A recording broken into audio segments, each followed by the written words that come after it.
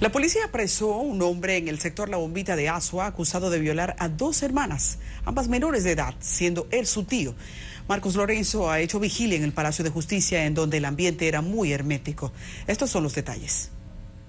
Se trata de Jimel Cuevas, quien supuestamente violó a su sobrina de 14 años. También ha sido acusado de la violación de otra sobrina de 15 años, con la que convivía como si se tratara de su pareja. Quienes los familiares de 2 menores lo acusan de haberla violado. Ellas eran sobrinas del mismo. El mismo se encuentra aquí detenido para también ser puesto a disposición de la justicia. Nosotros en la semana pasada recibimos los familiares de las 2 menores, la cual dicen que son nietas de Marisa la Bruja, y un hijo de ella pues es que supuestamente la ha violado a las 2.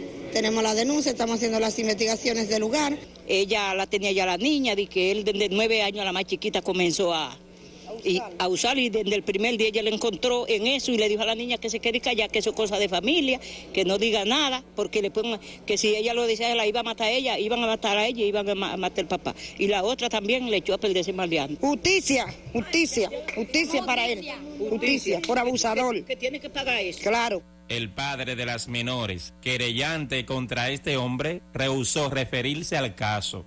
Desde la provincia de Azua para NCDN, Marcos Lorenzo.